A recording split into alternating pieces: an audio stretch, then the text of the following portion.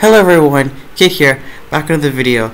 Today for you guys I'm going to be reading the Department of Justice, the USA Patriot Act, Preserving Life and Liberty, uniting and strengthening America by providing appropriate tools required to intercept and obstruct terrorism. I'll leave a link to this document down in the description below. It's really important you guys read it out and understand it. I'll also leave a link to our email in the description below. You can email us at themillings@gmail.com for private consultation. And without further ado, let's get right into it. Department of Justice. The Department of Justice's first priority is to prevent future terrorist attacks. Since its passage following the September 11, 2001 attacks, the Patriot Act has played a key part and often a leading role in a number of successful operations to protect innocent Americans from the deadly plans of terrorists dedicated to destroying America and our way of life. While the results have been important, in passing the Patriot Act, Congress provided for only modest, incremental changes in the law. Congress simply took existing legal principles and retrofitted them to preserve the lives and liberty of the American people from the challenges posed by a global terrorist network. The U.S. Patriot Act, Preserving Life and Liberty, uniting and strengthening America by providing appropriate tools required to intercept and obstruct terrorism. Congress enacted the Patriot Act by overwhelming bipartisan margins, arming law enforcement with new tools to detect and prevent terrorism. The USA Patriot Act was passed nearly unanimously by the Senate 98-1 and 357-66 in the House, with the support of members from across the political spectrum. The Act improves our counter-terrorism efforts in several significant ways. 1. The Patriot Act allows investigators to use the tools that are already available to investigate organized crime and drug trafficking. Many of the tools of the Act provides to law enforcement to fight terrorism have been used for decades to fight organized crime and drug dealers, and have been reviewed and approved by the courts, such as Sen. Joe Biden D-DE explained during the floor debate about the Act. The FBI could get a wiretap to investigate the mafia, but they could not get one to investigate terrorists. To put it bluntly, that was crazy.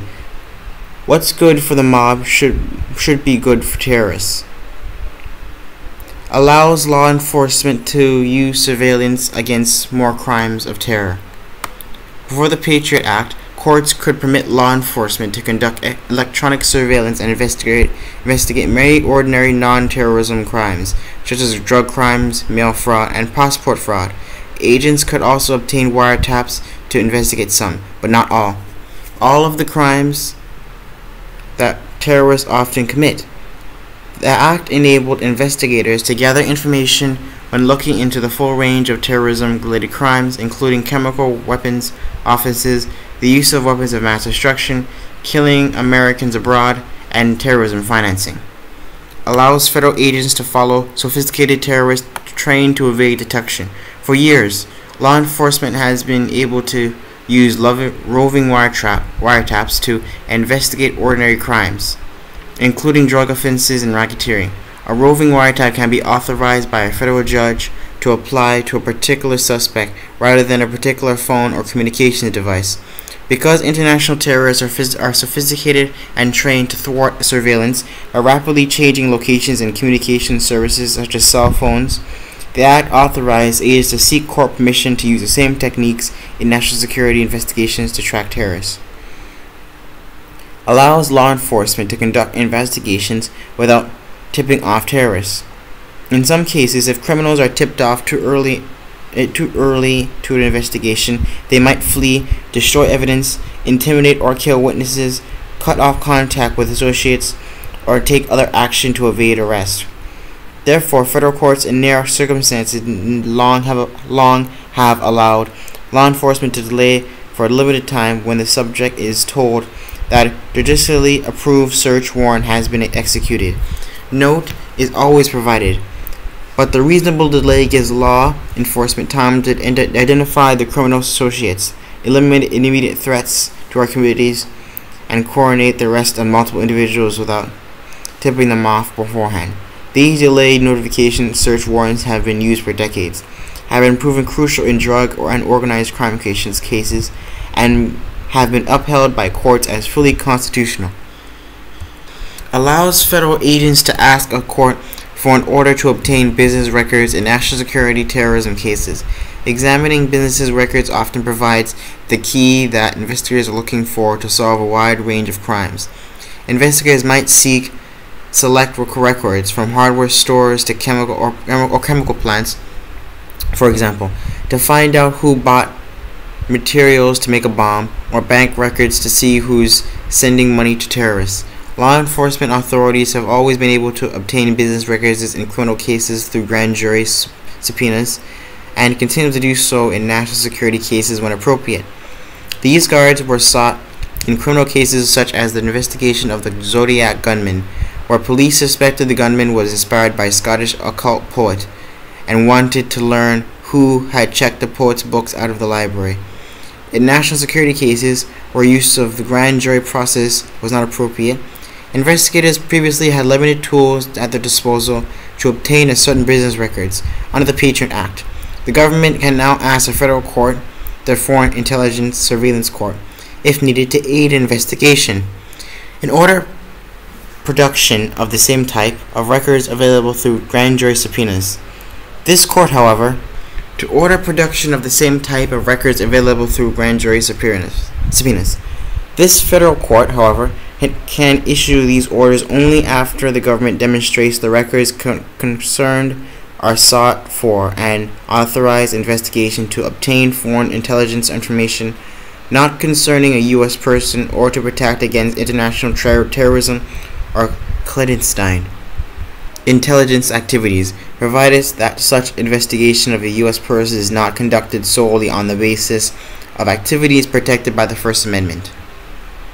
The Patriot Act facilitated information sharing and cooperation among government agencies so that they can be better. Connect the dots. The Act removed the major legal barriers that prevented the law enforcement, intelligence, and national defense committees from talking and coordinating their work to protect the American people and their national security.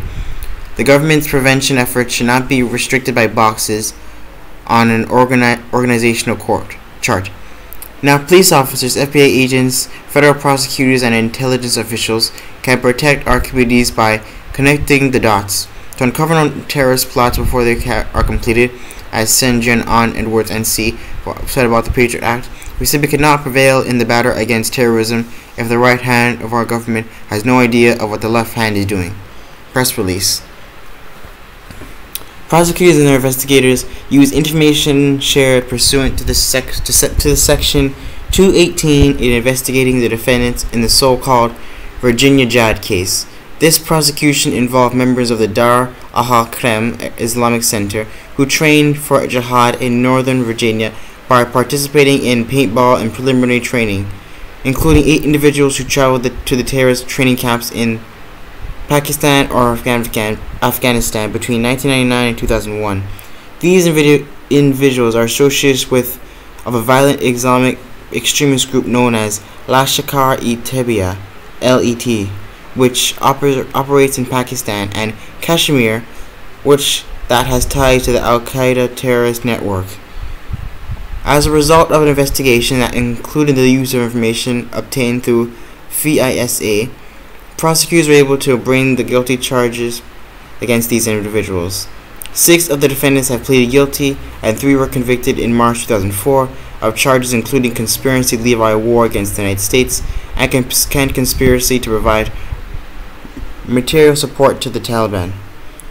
These 9 defendants received sentences ranging from a prison term of 4 years to life imprisonment. The Patriot Act updated the law to reflect new technologies and new threats. Number 3.